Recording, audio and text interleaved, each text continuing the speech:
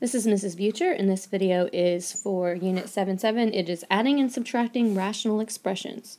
Alright, we did a fractions review packet not that long ago, but let's just review. If I added 2/3 to 1/3, then all I have to do is add across the top. 2 plus 1 is 3, and keep a common denominator, 3/3, and then of course you reduce, and that gives you 1.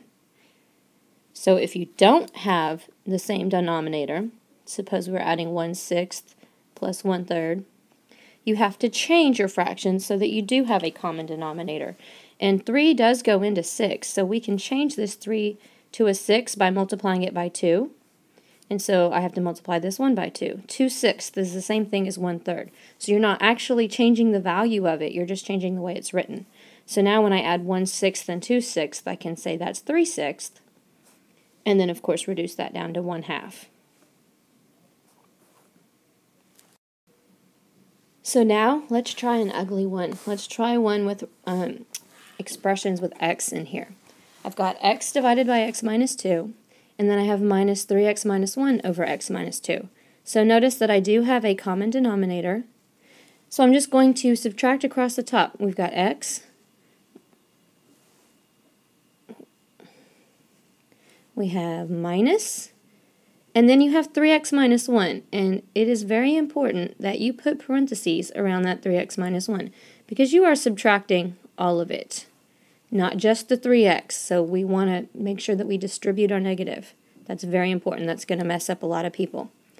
And then we have over, and then you have your common denominator, x minus 2. It just repeats. So now on the top, I have x minus 3x, and then minus 1 is plus 1. Over x minus 2, which when we combine like terms, x minus 3x is negative 2x, and then we have plus 1 over x minus 2. And that is as simplified as it's going to get. Alright, here's one. It's just 1 over 2x squared plus 5 over 4x. We don't have a common denominator, so we have to figure out what do both of these have in common. And when you do that, split it up into the constants and then the variables. So we've got 2 and 4. 2 and 4 both go into 4. And then we have x squared and we have x. X goes into x squared because x squared is x times x, so x squared. Our lowest common denominator is going to be 4x squared.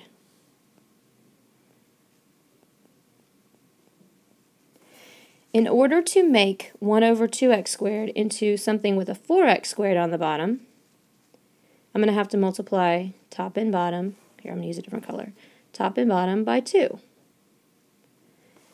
And then I have this plus 5 over 4x, and I want to make that 4x squared, so I have to multiply it by another x. And since you do it to the bottom, you have to do it to the top. So now I have 1 times 2 is 2 over 4x squared, plus 5 times x is 5x over 4x squared.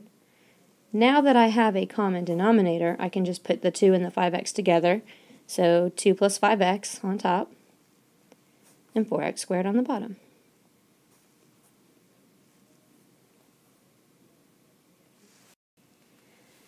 Okay, now we have 3 over x plus 2, and then minus, and then 8 over x minus 2. So these denominators are different. And because they are adding and subtracting, you have to keep them as a whole group. And that means I have this whole group and I have this whole group. So those are completely different numbers. Whatever you had for x, if you plugged it in, you'd have 2 completely different numbers. So our lowest common denominator is going to be an x plus 2. We need one of those. And an x minus 2. So you're just going to use one of each as your common denominator. And that means that I'm going to have to multiply this one by x minus 2 on top and bottom, and this one by x plus 2 on top and bottom to give us that common denominator. Alright, so let's multiply that out. We've got 3 parentheses x minus 2 minus 8 parentheses x plus 2 all over our common denominator of x minus 2, x plus 2. We don't ever want to multiply this bottom part out. Just leave it factored. Leave it alone. But this top part, because I've got a minus in between here, I want to clean this up a little bit. I'm going to clean it up down here. So we've got to distribute the 3, and we have 3x minus 6. And then I'm going to distribute the negative 8, and I have minus 8x, and I have minus 16. Make sure you remember that's a negative 8 that's being distributed all over the common denominator. And then last, we can combine like terms. We've got 3x and minus 8x gives you negative 5x. And we have minus 6 and minus 16 gives you negative 22. And then that's all over x minus 2 and x plus 2. And because this top part doesn't factor any further, we call it a day. We're done.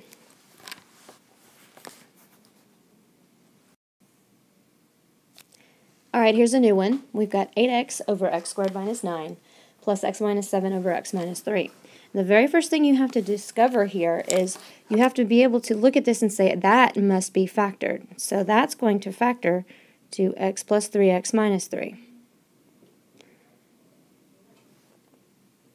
We always want to factor everything that we can first.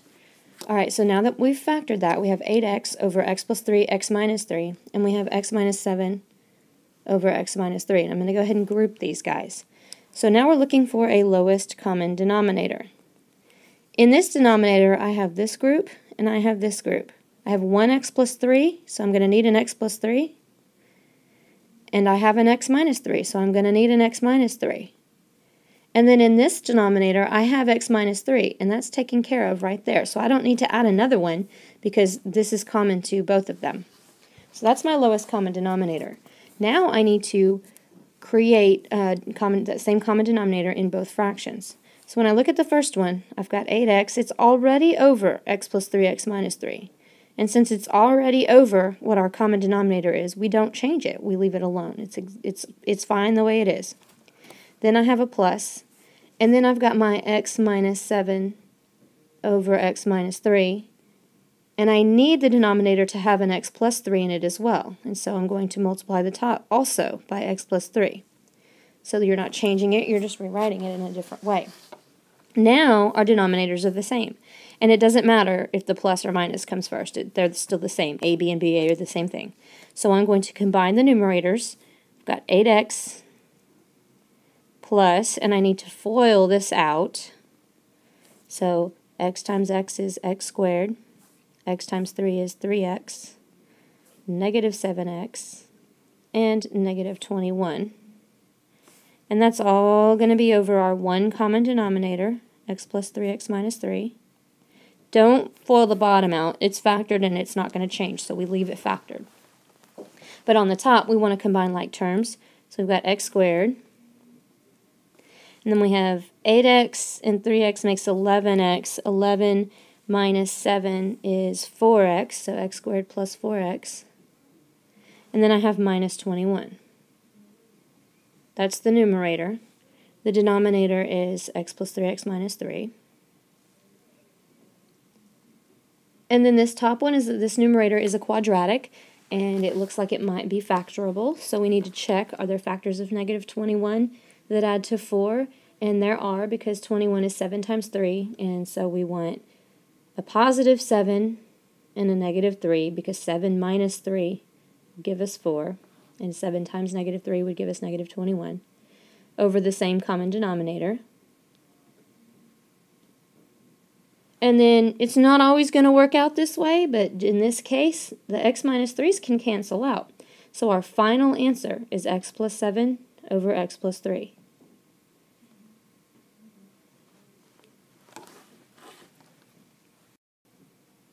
Alright, new problem. 3 over x squared minus 5x plus 6 plus 2 over x squared minus 4. And like I said in the last one, the first thing we want to do is factor. So I've got 3 over, and then I'm going to look at this. Factors of 6 that add to negative 5 would be not 6 and negative 1, because that would give you positive 5. Not negative 6 and positive 1, that wouldn't work either, but 3 and 2, or negative 3 and negative 2. So we're going to use x minus 3 and x minus 2. Because negative 3 times negative 2 is positive 6, and negative 3 plus negative 2 is negative 5. Plus 2 over, and x squared minus 4 is a difference of squares, so that's x plus 2 and x minus 2. So now we need to come up with a lowest common denominator. This denominator has an x minus 3 and an x minus 2, so we need those. This denominator has an x plus 2, which that one doesn't have, so we need one of those also, x plus 2. And it has an x minus 2, but x minus 2 is already taken care of right there, so we don't need another one of those. We have one of everything now in our lowest common denominator. That means that this first fraction needs to be multiplied by x plus 2, top and bottom, so that I can have it in the bottom. And this one, the second one, needs an x minus 3, because it doesn't have that yet, top and bottom.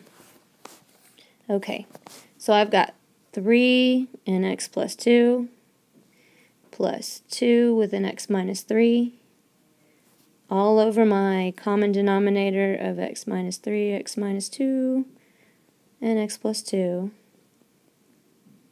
Whew. Remember, leave that factor. Don't mess with the bottom there. But the top, because I've got this plus in the middle of it, I do want to make that 3x plus 6 plus 2x minus 6 over my lowest common denominator. I'm going to cheat a little bit. Alright, so 3x and 2x makes 5x, and 6 minus 6 is nothing, so it's 5x all over. And I'm going to write it because this is my final answer. X minus 3, x minus 2, and x plus 2. So that is your final answer right there. Alright, the last thing I'm going to do with you guys is complex fractions. Remember the fractions and fractions that we did with just the numbers?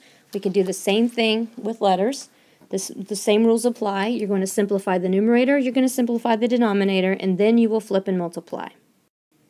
So we start with the numerator. We have k plus 1 over k minus 2. This is over 1, so our common denominator needs to be k minus 2. That means that this needs to be multiplied by k minus 2 and k minus 2.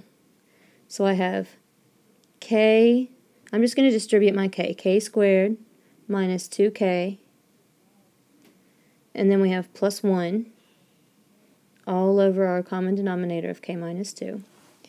And we see, can that factor? I don't know if it can factor, so we look at it. And it can, because you could multiply negative 1 times negative 1 and get positive 1. And you could add them, so we've got k minus 1 over k minus 2. So that is your numerator. And I'm going to put that in parentheses too, so it's nice and clean. Alright, second step, simplify the denominator. So that's going to go down here. We have k squared over k minus 2 plus 1 over 1. So our common denominator needs to be k minus 2. So this needs to be multiplied by k minus 2 and k minus 2. That gives us k squared plus k minus 2 all over k minus 2. Don't get tempted to cross out like that. You cannot do that. That's killing kittens. So what we do want to do is factor the top. K squared plus k minus 2, factors of negative 2 that add to positive 1 would be k plus 2 and k minus 1. And then that's all over your common denominator of k minus 2. So now I've simplified the top, I've simplified the bottom. Now I need to flip and multiply. So I'm going to go to the next page and write the numerator, which was k minus 1 over k minus 2. And then we're dividing by, so we're going to flip and multiply. So we're going to go times. And then the other fraction, when we flip it, k minus 2 goes on top. And on the bottom, the denominator is k plus 2 and k minus 1. So now we're flipping and multiplying. And remember, when we multiply, we can just connect this across and times. So it's all together now. And that means I can just start crossing things out because I've got a k minus 1 here and here, and those groups can cancel out. And I have a k minus 2 here and here, and those groups can cancel out. So all I have left on top is a k minus 1, and all I have left on the bottom is a k plus 2, And that is as simplified as it's going to get. Alright, one more of these just for some extra practice. On the numerator, which we're going to do first, we have 1 over xy minus 1 over y squared. So our common denominator needs to have an x in it, so this needs to be multiplied by x here and here. And it has a y here and a y squared here, so I need a y squared, so that means I need another y up there. So that means I've got y minus x in the numerator, and then xy squared in the denominator. Right, now we'll do the bottom. In the bottom, there's an x squared here and an x here, so if I need another x there, then I need an x on top. And I need another y there, so I need a y on top. So I have y minus x over x squared, y squared. So now I'm going to flip and multiply. That means I'm just going to take this and flip it over and put x squared, y squared here over y minus x, because I just flipped it. And then since this is a group, stop doing that, and this is a group, these can cross out. I can also cross out one of the x's, leaving me with one on top. And I can cross out all the y squareds. So the only thing I'm left with is the letter x. So all of that is equal to the letter x. Kind of sad, but it's kind of funny too. Alright, I'll see you guys tomorrow.